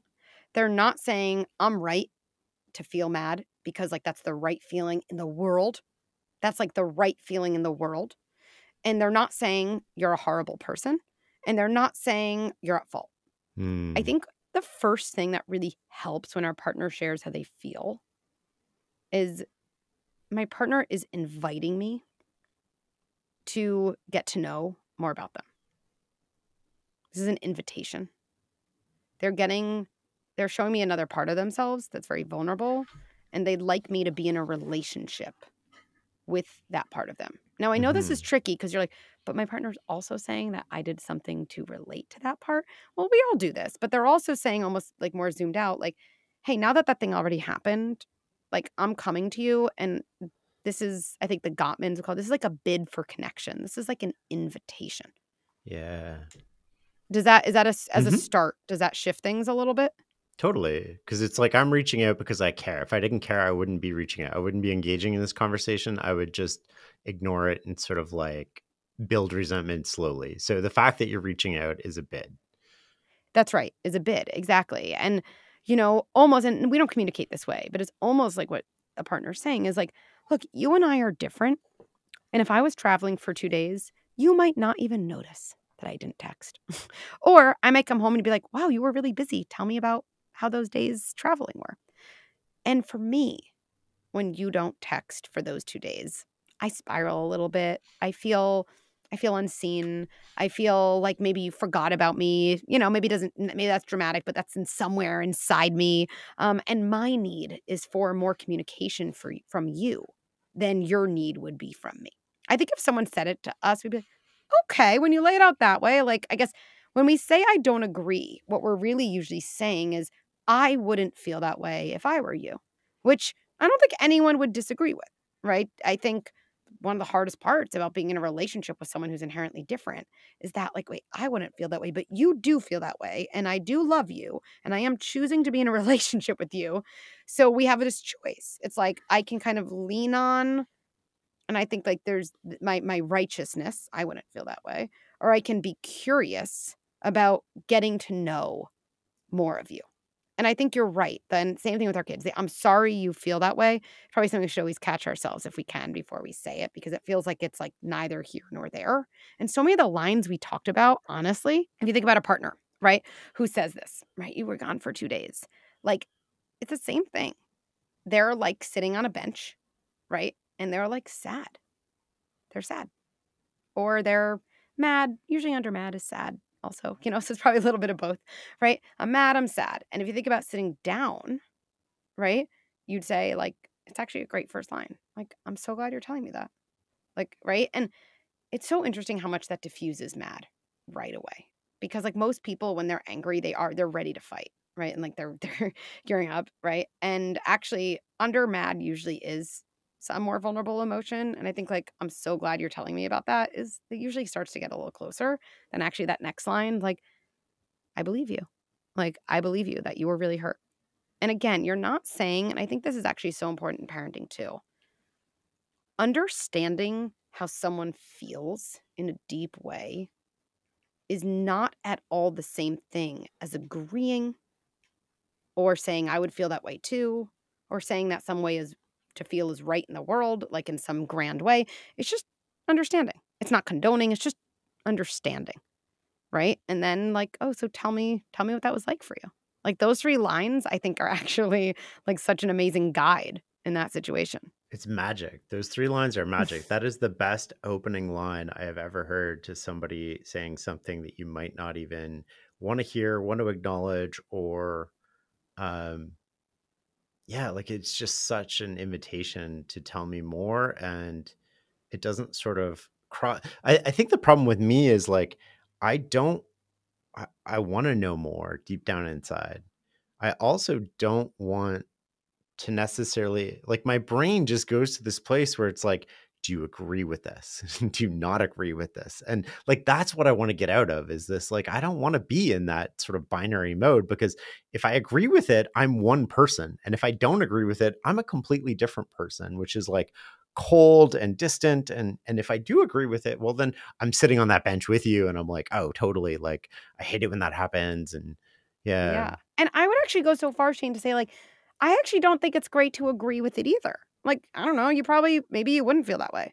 Like, in my relationship, my husband says stuff to me all the time that I'm like, my first reaction to is like, oh my God, because I wouldn't feel that way. But I'm like, Yeah. wait, like, I'm in Becky mode. Like, I Yeah. know, okay, I wouldn't feel that way. Like, almost like, who cares? Like, he's sharing with me how he feels, or, same thing as the opposite. So I think it's so helpful when we're in relationships to get out of agreeing or disagreeing. I actually think, I don't know, I'm just Yeah. thinking about this now, like, right, when you're curious about something, you're not sure if you agree or disagree. You're actually just like learning. So in talking to you today, I think that's the conclusion that I've sort of drawn for myself, which is just like approach it with curiosity and non-judgment and just try to understand the other person. And it's sort of like I do with the podcast. Like I'm not judging what people say. I just want to see the world through your eyes and I want to Yeah, smell what you smell.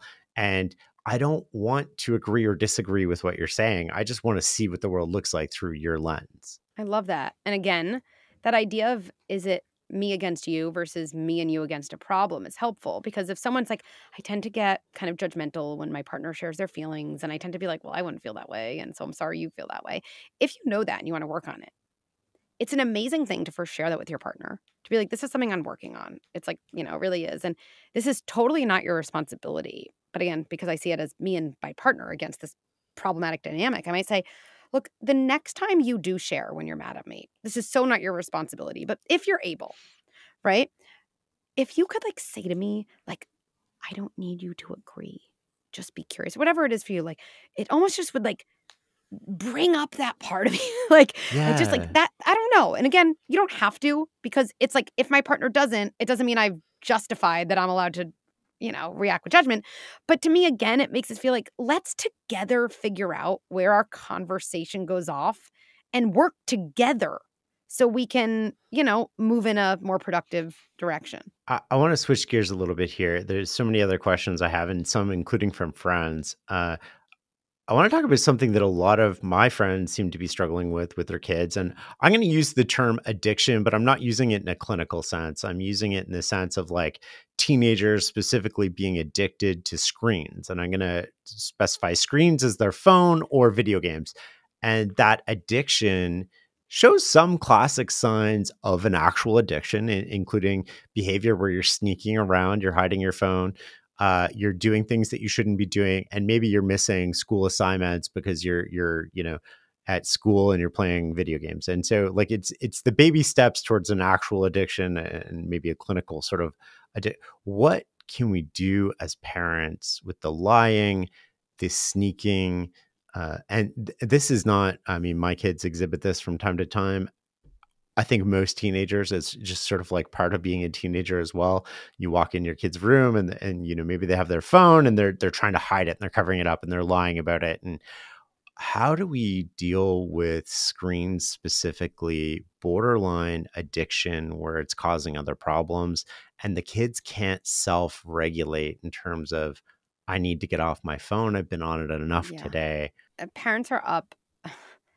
I mean, we're just like the deck is stacked against us here. I just want to say this. Like, I think back on the days where, I mean, I think this is true. Sorry, my history isn't amazing, but like, I'm guessing at some point kids could buy cigarettes, and it would be like, how do I stop my kids? How do I stop my kids? And at some point, the government's like, we can't leave it to parents. Like, these things are awful, like for kids. We know that they're not in a place to make good decisions. And so there has to be legislation to make change. I really believe kids and screens like are the same. And like we're living in a time now where it's just all on parents. And I just feel for every parent. So it's just if it feels really hard and you're struggling, like I think that's the best it gets. Right. So I have a few more ideas than that. But so second, kids cannot self-regulate with phones, period.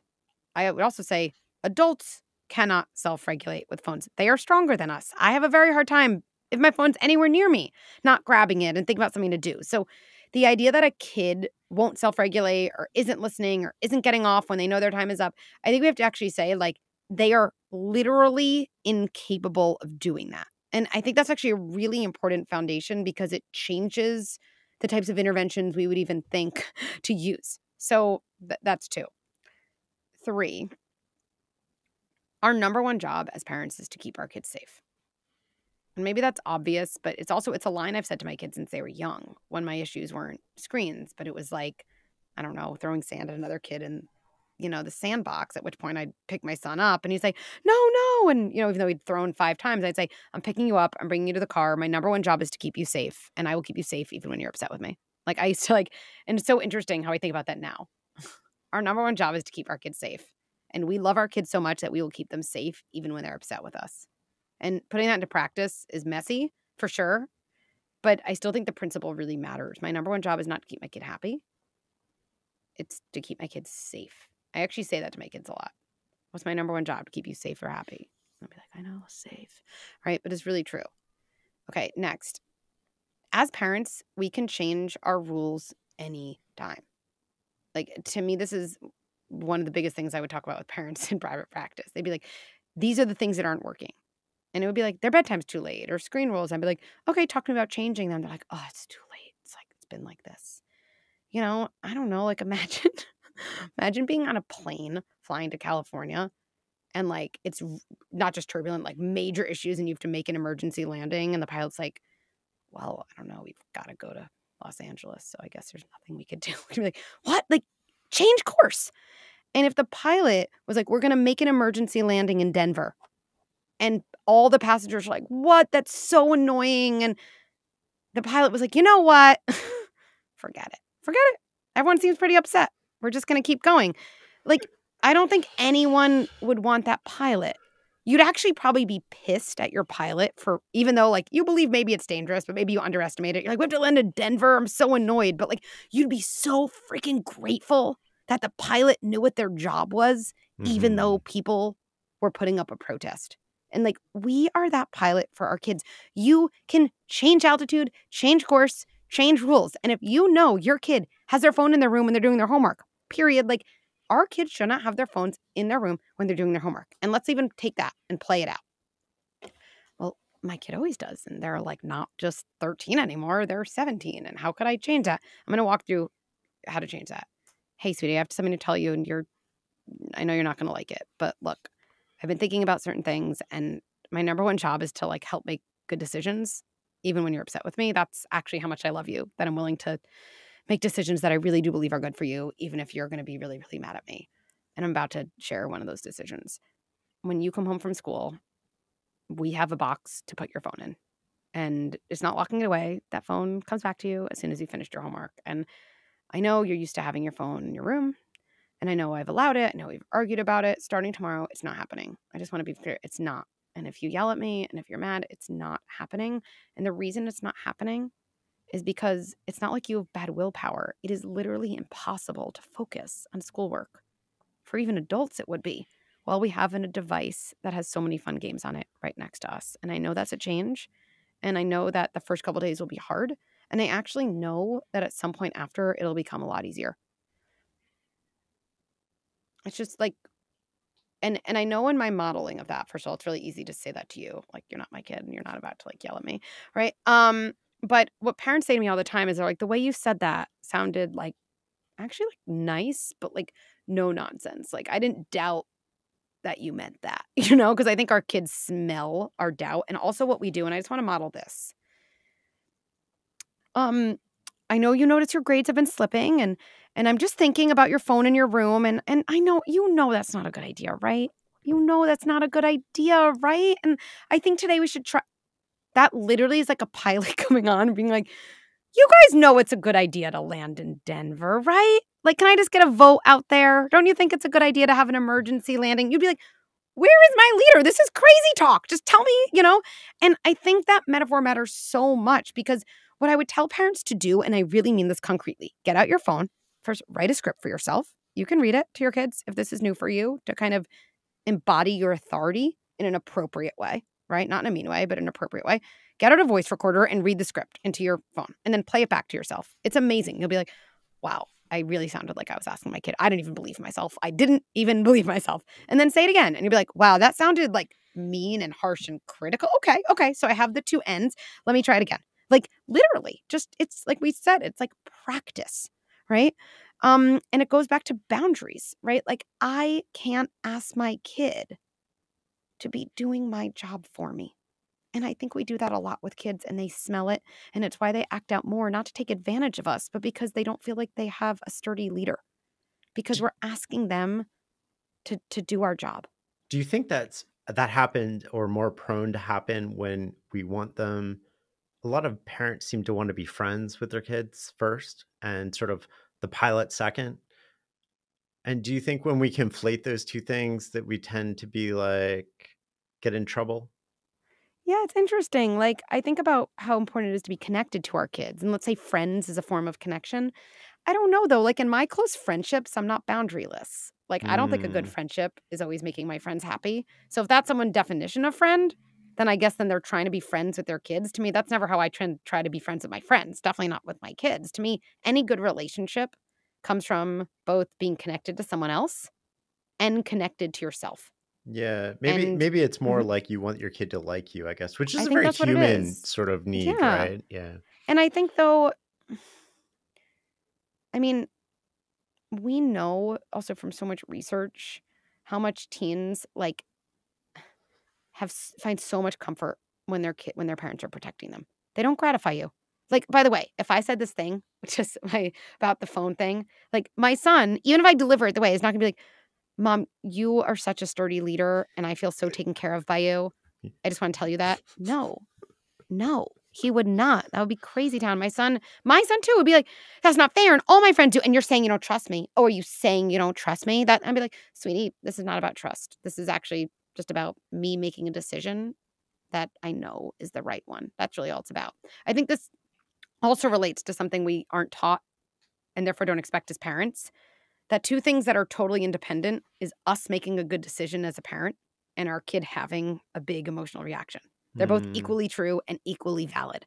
We kind of fool ourselves into thinking like if I make an amazing decision as a parent, my kid's going to be like, that sounds good, But we also do the opposite is that when we see our kid be very mad at us, we think it means we made a bad decision. And to me, the idea of like two things are true, I'm allowed to make decisions and my kid is allowed to have emotional reactions. Neither is more true than the other. Neither is more right than the other. They're just two truths I have to hold at once, can really prepare us. And so, if you're going to have a conversation like this, and we can go through other things about this too, actually going in as a parent, and I always call this emotional vaccination, right? Like vaccinating ourselves. Like, I would actually go through this. If this was me and I was nervous and this was like a new thing for me to do, I'd probably like play this out with a partner or a friend. I'd be like, can you be our son? Like, can you do it? I'd give myself a rep. Like it is like taking foul shots in the gym. Like I find sports to be like the most useful metaphor. Like, we take foul shots in the gym so we can do it in the game. Like, well, you're going to do something for the very first time to your teenage son who you know is going to be upset and you think that's going to feel great or feel even successful. Of course not. Like, do a dry run. Do it with your friend and have them. I would really have my husband in the case be like, no. And like, it will feel a little funny because I know he's acting, but my body will start to develop like a little bit of a circuit for saying it, Mm. for tolerating it. So then at least with my son, it's my second time and not like the first time. No, I think that's a beautiful way to sort of tie it together. Do you think a lot of my friends sort of like try to, I don't know, if resolve this issue is the right word, but it's like, well, if you get above, 80, you can Mhm. have X amount of video game time per day. And if your report card has your grades above 90, you can have X times two. Yeah. Is You is the know, what is that doing? I think now we're talking about so many different things about like grades and about our focus on them and kids building intrinsic motivation versus extrinsic motivation and you know um I the part of that I think is well intentioned, okay, is I mean there's everything's well intentioned, but the part of me that strikes me about that in a positive way is I think to some degree we're saying I want to make sure you're like doing the developmental tasks of your age. Like you're supposed to be going to school, you're supposed to be doing your work. And if I think and we both think you're kind of capable of performing in a certain way, not for some outside reason, but just because it's in line with your abilities, like I want to make sure you're progressing in that way. And maybe these are markers that you're kind of completing those developmental tasks. I get that. I don't think that's how kids receive it. I think it feels like grades are the thing that matters and, that's all. I mean, I really I don't think there's a perfect system. So that's what I think. I think we're all like muddying around in this. I do think when it comes to, screen time and how much and when, to me, this is like actually a great time to like call kind of a family meeting of sorts. That's what I call them, where especially as your kids get older, to say, hey, like I think we should have a meeting, and really talk about screen time and when it happens and where it happens. And I'm gonna have some ideas, you're gonna have some ideas. We'll kind of get them all down on paper, and then we'll probably agree on some ideas that each of us don't totally love but can agree to. Right. And then actually doing that and to be like, okay, so let's talk about when you're going to do video games. Other things, related to that are homework, are, playing, with your sister, are, like general, how are you doing in school? Right? I don't think that's the only thing that matters, but maybe it's one data source that we think about. Okay, let's go through it. And then what I think is really key, okay, is when you start to brainstorm, first of all, to literally write things down. That's not like just something I'm saying. When you write down things other people are saying, especially if they're topics that are kind of conflictual, the other person immediately feels respected, right? Like imagine your boss being like, wait, you want a raise? Let me write down all the reasons. You'd be like, wow, I feel very seen. So to actually write it down and to start this off in a productive way, it's really helpful to like break the ice a little bit as a parent with like the first thing. So it could be like, when can you play video games? Right. And maybe like I would start off saying like, I've actually totally changed my mind and I kind of feel like you probably only need 3 hours of sleep. And so I think you should play video games from, I don't know, probably from like 10 p.m. to like 4 a.m. Okay. So I'm just going to write it down. And like my son would probably be like, oh. But like if I get the eye roll, he thinks he's rolling his eyes and I'm like, I just won there. Cause like I'm just like starting. So I'd write down literally 1, video games from, 10 p.m. to 4 a.m. Okay. 2. And as soon as you start that way, your kid's going to be a little more engaged. Right. And then I would write it down and then you review. Oh, 12, that many hours video games. Oh, you know what? I don't know. 10 p.m. to 4 a.m. It's like, it's kind of a lot, and I don't know, maybe you need more than 3 hours. I'm just going to like kind of put an X in that one. It's probably not our best idea. And again, what you hear in this example is this is me and my son against kind of the video game schedule. It's Yeah. not me against my son. I love that because you're sitting on the bench in your word and you're like, here's the problem. We're on the same side of the table and we're trying to address this problem together. I think that's a really effective way to do it. How do you think about currency? And I think that's what it is, right? People are trying to find a currency to control a behavior and it has implications on long term, but like half the time, man, like I feel like I deserve an Olympic medal just for the kids, not dying that day and making it through the day. And I imagine other parents feel the same way. It's like, oh my God, I just did this normal day, but it feels like an Olympic level effort. I just need to like find these little things that, I mean, there's trade-offs, right? Like I need to figure out today before I can figure out long term. How do you think about that in terms of, yeah, we want our kids to be intrinsically motivated. We can't let them regulate their own screen time. For many parents of teens, it's one of the few currencies they actually care about. I mean, I remember myself as a teenager. My mom would be like, "You can't have this." I'd be like, "Whatever. I don't need anything." Like that whole attitude. And at one point, she took everything out of my room. She literally, this is my mom, right? Like, we're gonna have a power struggle. You are going to lose. I come in my room. There's like a mattress on the floor. There's no nightstand. There's no alarm clock. There's no nothing. And, in that moment, I was like, all right, this is probably not. But of course, I'm like lying there, just like looking at the Right. ceiling. And yeah, like, You're like, I love sleeping on the floor. I love the wood. I will So all show good. no weakness, right? Exactly. Like Well, I'm trying to get to the bottom of your question because when I think about currency, to me, and maybe it kind of goes back to your question of like the status of our relationship with our kid. To me, if we're thinking about our relationship with our kid in terms of what we could give or take away that they care about, we're not in a great place. right. Because I think if Totally. someone heard my husband being like, what could I take away from Becky or give her if she just, did the dishwasher more? I feel like they'd be like, wow, I don't know if I can answer your question as much as I'm struck by this disturbing nature of your question. Well, so this is super interesting. So I was at the gym before this and I was actually thinking about this and I was like, I wonder if a good indicator that what I'm doing as parenting is probably not ideal if I wouldn't do it to an adult. I mean, I think that's, like here's a great example of that. Like, I think when the number one thing people tell me is, there's a lot of different things, but is, my kid doesn't listen. My kid doesn't listen to me. They don't listen to me, right? Like it's so common.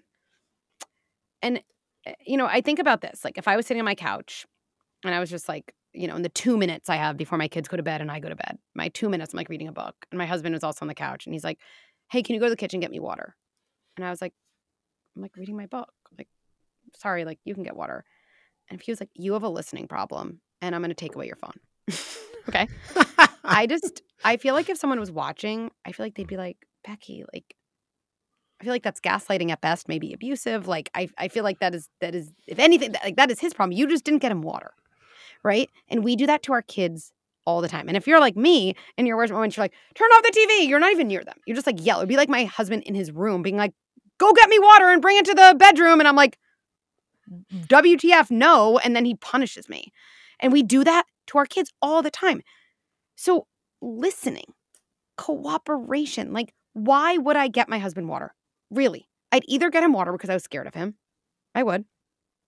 Wiring fear next to love is not something I recommend because, yes, what that means, I'll lay it out, is your kid will go into their adult relationships thinking loving relationships are one in which you fear your partner, and that's who they'll be attracted to. Literally, that's what their attraction will be. I don't know any adult who wants that, so I do not recommend for a lot of reasons. Why else would I get my husband water? Well, first of all, I probably wouldn't if he yelled at me across, but if he was like, I know this is annoying and we're both like kind of trying to do our own thing. Is there any way you get me water? The reason I'd say yes is because I felt close to him. Maybe earlier in the day he listened to me. Maybe he's been really supportive, and that's why, because I feel close to him. And if he said to me, "If you get me water, if you get me water," I'm just laughing. If you get me water 10 days in a row, I'm going to give you a diamond necklace. Okay, I'd be like, okay, I probably will, but I would also feel like our relationship is probably like not in a great place. It's transactional. It's transactional, and I, I worked with so many parents in my private practice and so many teens, and what's so tricky is, teens will get to the age where like they don't have to hang out with you, and like they're too big to put in a time out, and they don't care about sticker charts, and they don't care about rewards. Yep. And I think about this teen who, him and his parents came to see me, in my practice, and they came only because he had stopped going to school. So like it was, that's pretty intense, like school refusal, right? Like then you're like, shoot, like what do I do? My 14-year-old stopping. And I got the whole history, and this was a kid, and the parents were always getting all of these recommendations. Like the kid was, quote, difficult. So they did a lot of timeouts and punishments and sticker charts and rewards and ignoring and power struggles. And they missed out on 14 years of having a relationship with him. They didn't have a relationship with him. And now he was big and old. And never too late. We did so much work. There was a lot of repair and moving forward in a very different direction. But yeah, it's like it sounds so obvious, but it's like our kids are human. Like they're human. They're closer to adults than they are to animals that you're trying to train and shape their behavior. And yes, I think the way to think about your relationship with your kid and the place it's at is like the way we relate to each other and the way I relate to my child. Like it's not the same, but is it based on the same principles, at least, in which I would engage in my like healthiest adult relationship? No, I think that's a really good approach to it. I mean, I haven't really thought of it in that way. I mean, I sort of like at my worst, I catch myself using that as a currency. And it's a currency when I say you can't have it until you do your homework, right? Like And right. And there's a way in which I think that could be shifted. So like, let's say it's like, you can have your phone until you do homework. To me, this actually is all about that mindset. Am I looking at you on one side of the table, or are we on the same side of the table? Like my son, right, has a phone. Okay. My oldest. And like he doesn't get between getting home and doing his homework, right? He doesn't have his phone, and then he gets it after.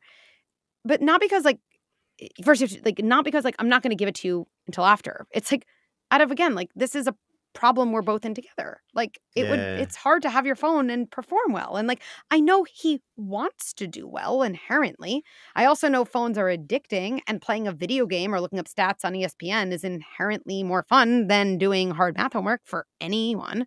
So I'm helping him. I'm protecting him, but through this boundary. So, hey, sweetie, just a reminder, your phone goes here. It's just too hard for any of us to focus, with our phone right there when we're doing hard work. And yeah, as soon as it's all done, this will come back to you. Like, thanks for, figuring this out with me. Like, it doesn't have to be like, and that's also the way I would want, again, like my partner or another adult to talk to me. Yeah, I think, the sort of, that's a big takeaway for me from this conversation is just approaching it like you would approach an adult that you're in a long-term relationship with. You can't win the day at the expense of the decade, and you have to approach it in a way. The mindset really matters by which you approach the conversation, even if the outcome is likely to be the same. And I think that that's fascinating. I have a couple quick questions, Great. perhaps, before we wind up here. One question that one of my friends had was about when adolescence is actually over. It seems like it's become a prolonged life stage, and there's even been formal proposals now to increase the end range from 19 to 24. Do you agree with this? How should parents and society sort of like gear themselves up for this? And at what point do we say to our kids, like, hey, you're an adult now, you So I don't know if that's like, it actually just makes me think, like, again, if I'm sitting on the same side of the table as my kid, would I be like, "Hey, you're an adult now." Like, I don't know, I feel like it doesn't roll see off the ya? tongue. Right, see ya, like, okay.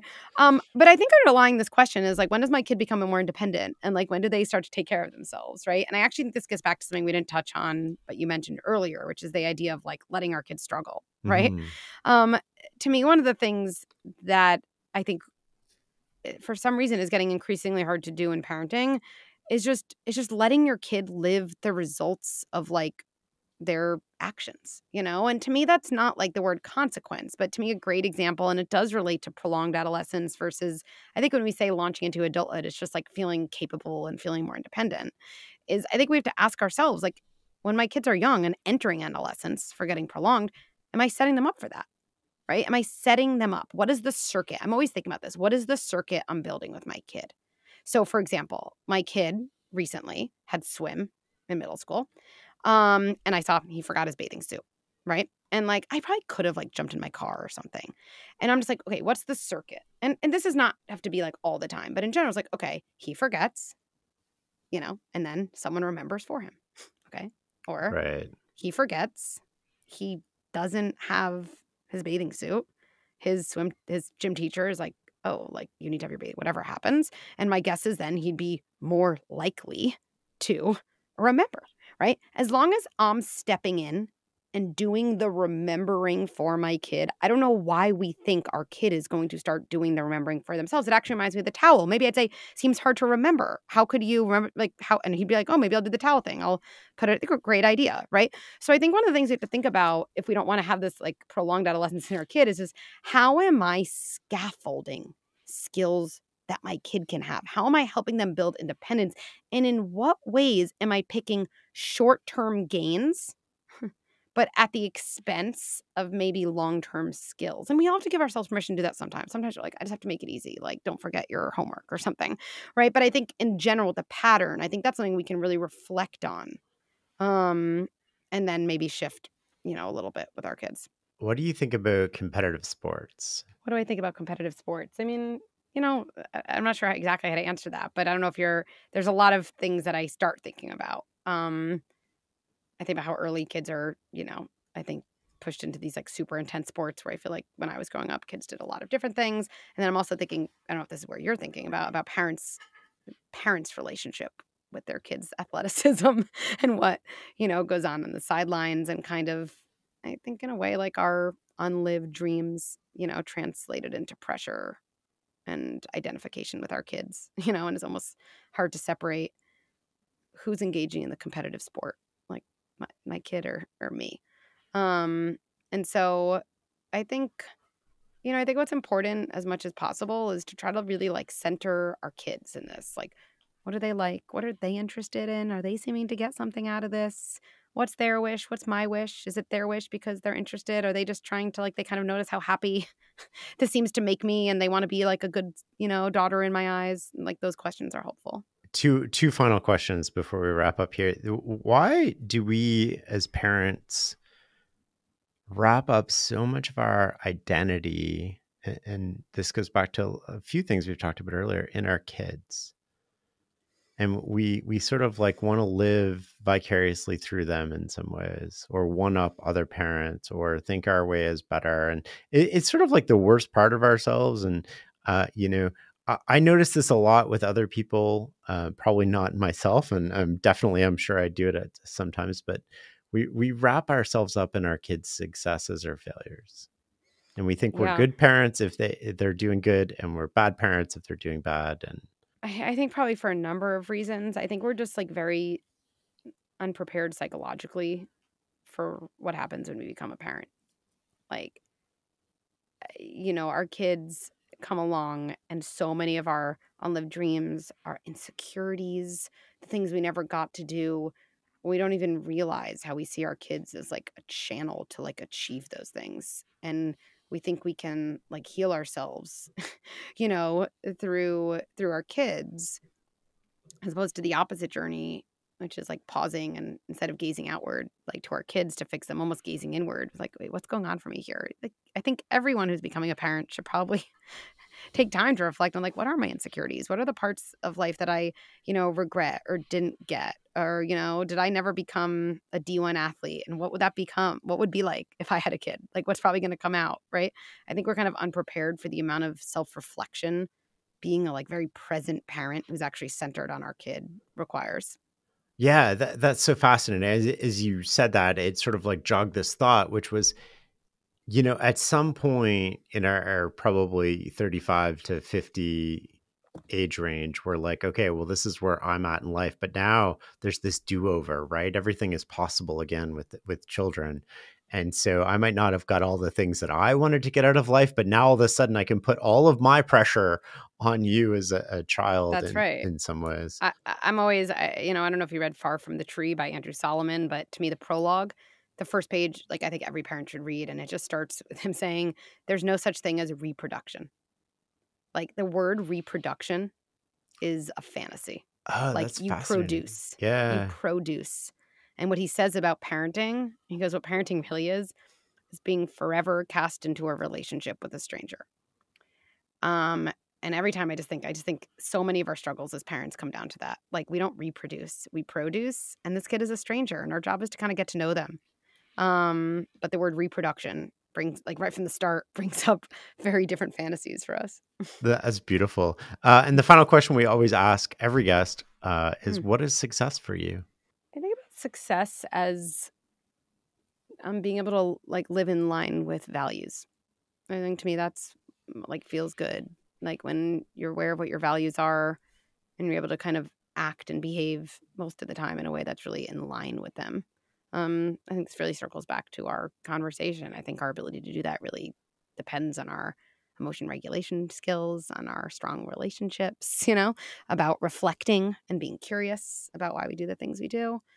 But to me, like I feel really successful on days when I feel like, oh, and like I'm living in line with the things that I value. I'm showing up in the world in that way. It's a beautiful way to end this. Thank you so much.